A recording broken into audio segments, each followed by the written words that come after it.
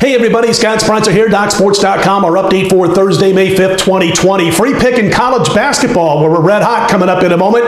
First, quick note, if you've yet to become a member at DocSports.com, just want to give it a trial run, click on the link below the video, get set up for a free $60 account, and then you can use those free $60 on any of my daily packages or anybody else at DocSports.com. All right, another elite level winner last night for us in college basketball with FIU, plus the points.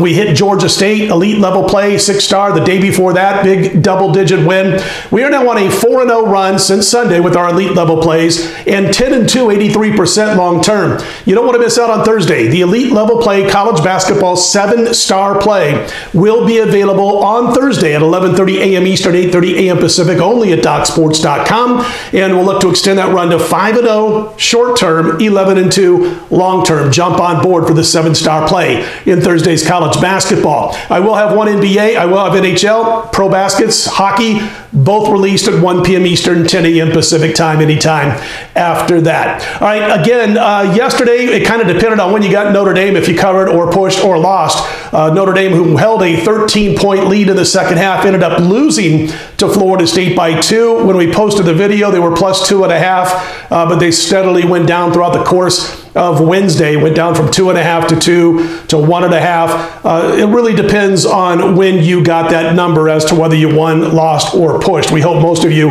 at the very least, pushed. So let's look to win this free pick by a better margin where we don't have to worry about a push or a line movement costing us. And in fact, the line movement's gone the other way on this free pick. It's Boise State, UNLV, Mountain West Conference Tournament. And late Wednesday night, we started to see this number, which at the time was only UNLV minus 2.5, start to drop all the way down to at least 1.5 in a lot of books.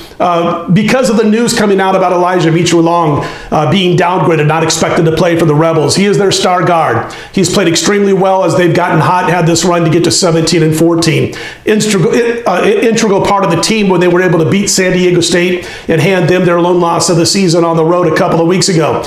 Here's what they've done against Boise. Okay, first game against Boise, they lose by 7. They shot horribly. They committed 25 fouls. They still only lost by single digits. Second game, which was just not too long ago at the Thomas and Mack, they beat Boise 76-66. They beat them by 10, despite the fact that they only made 14 out of 27 free throws and 6 out of 24 three-pointers. They were still able to win the game by 10. Now, I mentioned Mitchell-Long is probably not going to play in this game for UNLV, but the new coach, first year at UNLV, T.J. Otzelberger, we call him TJO, has basically instilled this mindset of team first with UNLV, or next man up, if you will. And listen, the injury to Mitchell-Long might cost this team a chance as an underdog win in the Mountain West Conference Championship. They might not get there, but I think in this particular game, they've got enough to step up and make up for the absence of Mitchell-Long if he is truly unable to go in this contest, and I expect him to get the win, at least in this particular game against Boise State. So that's what we're going to recommend. UNLV, again, right now, laying as much as 2, but mostly 1.5, so we don't mind. We didn't mind if they were laying 2.5, and we knew Mitchell-Long had a good chance of not playing at that point. So UNLV, the free pick. Don't forget about the next 7-star elite level college basketball play. It goes on Thursday night. It's available on Thursday at 11:30 a.m. Eastern, 8:30 a.m. Pacific. Let's stay red hot. Appreciate those of you, by the way, who've jumped on board.